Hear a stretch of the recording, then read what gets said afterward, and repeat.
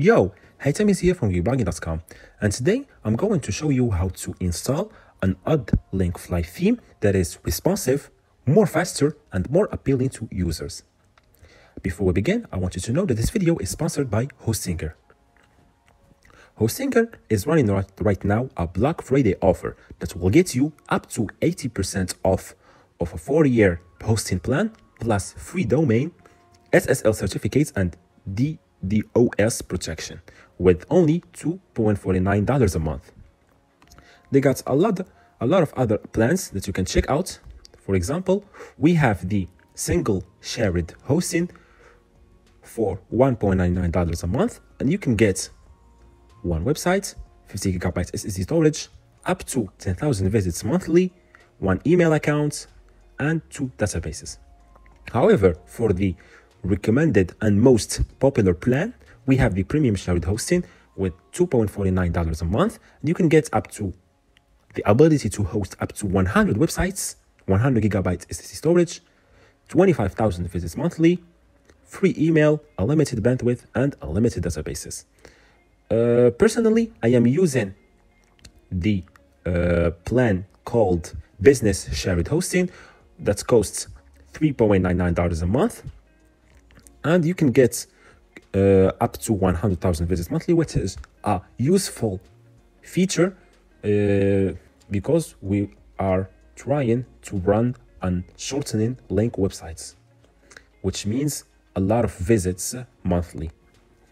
You have as well free email and a lot of other security features and a lot of other free bonuses that you can get here. So if you want to select a plan, you use my link down below in the description box. Click on Add to Cart. Here you choose the period. You have the 1 month, 12 month, as well as the 4th year plan. This will cost you $2.49 a month. And you will get a free domain for the 1st year. Here you create your account, then you select a payment. You can pay with credit card, PayPal, Alipay, and Coin if you want to. Here you enter your coupon code. You make sure to enter mine, GeekBlooging.com, and click on apply to get a 15% off. And as you can see, here is the total that you will pay. And make sure to remember that you can get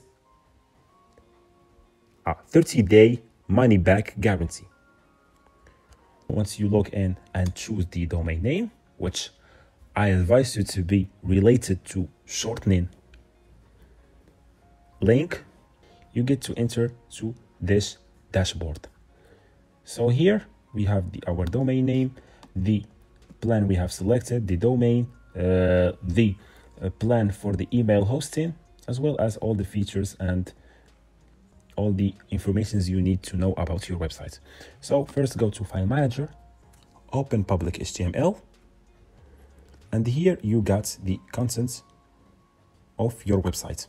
So here we need to upload the template of our website. In order to do that, either you have 2 options: to buy the script from the link that we will leave you in the description box, or if you have bought the hosting plan through my link down below in the description, you email me at contact@GeekBlooging.com, and I will be very happy to send you the script for free. Once you got it, you delete all the files you have already found in your website, and then you click on Upload, click on a file, and you upload the file I have just sent you through the email.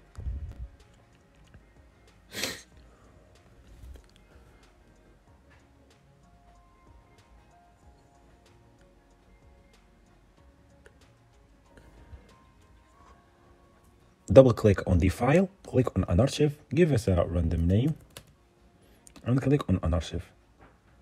Then you open, select all with Ctrl+A, then click to move, type in here, then here,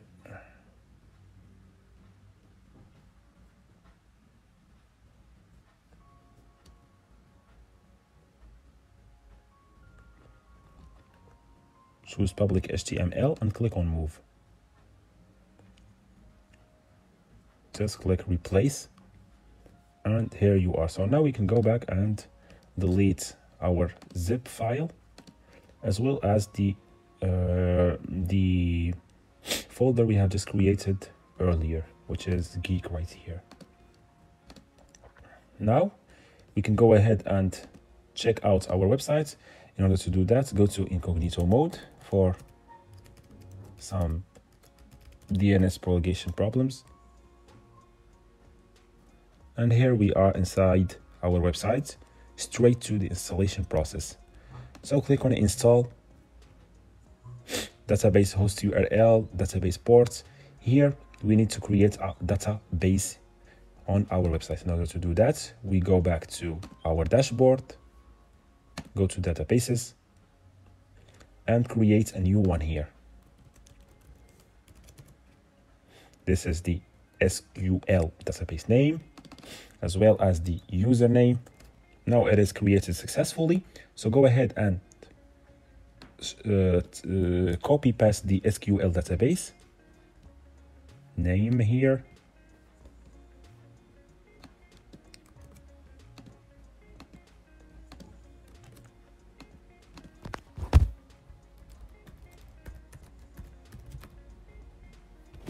And click on submit.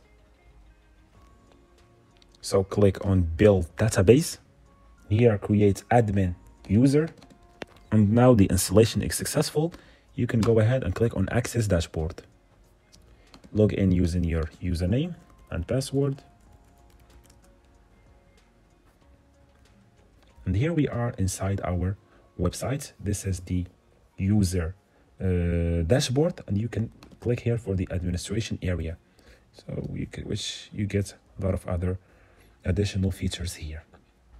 So in the next video, I'll show you how to get a new interface, which is more modern and attracting to the users. This is guys, so all the links to use will be in the description box. Click the like button, subscribe with notifications on, and share this video with your friends. Peace out.